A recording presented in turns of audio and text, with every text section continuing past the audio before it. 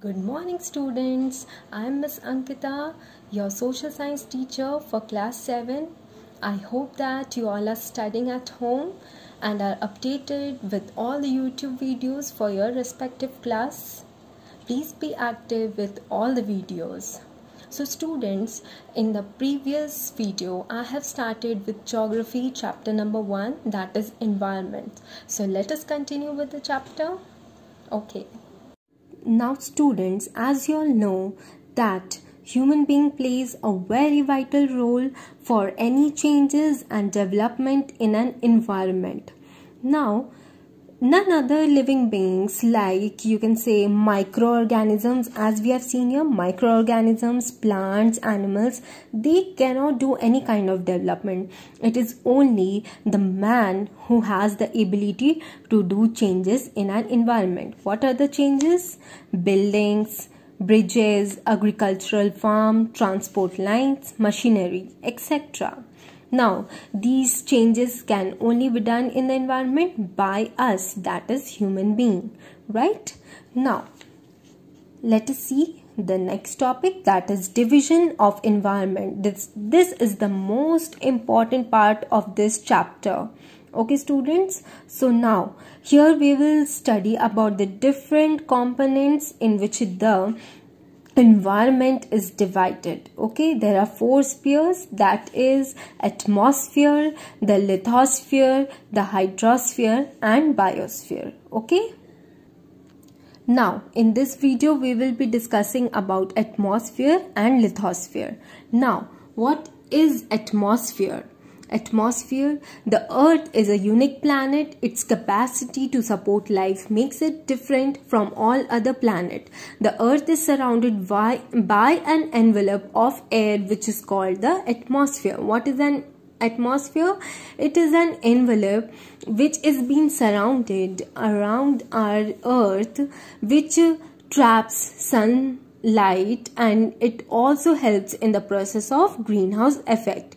In further we will learn what is greenhouse effect. Okay, I will give you a separate class on it.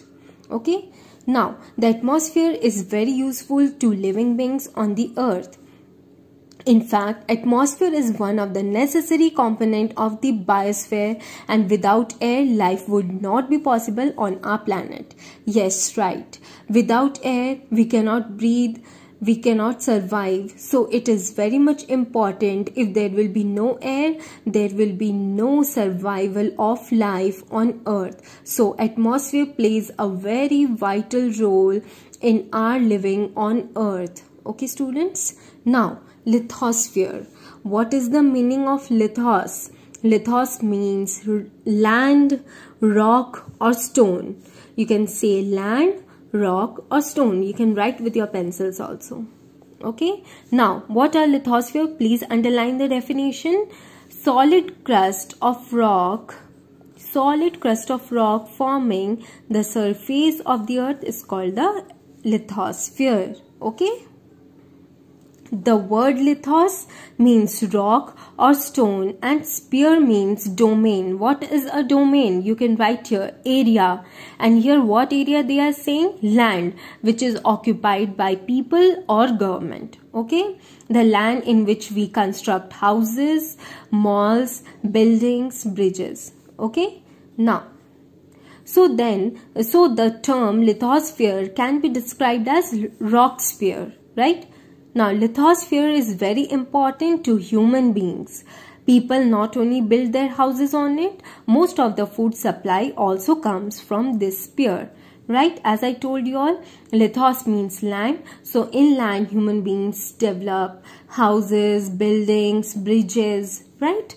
For their well-being, right? So lithosphere is all about land, the solid crust of rocks. Okay. Now, in the very next video, I will be doing the 2 different other spheres, that is hydrosphere and biosphere. Till then, please revise till lithosphere, and if there will be any problem till here, please mark all your problems, and when the school will open, then I'll clear all your doubts. Thank you.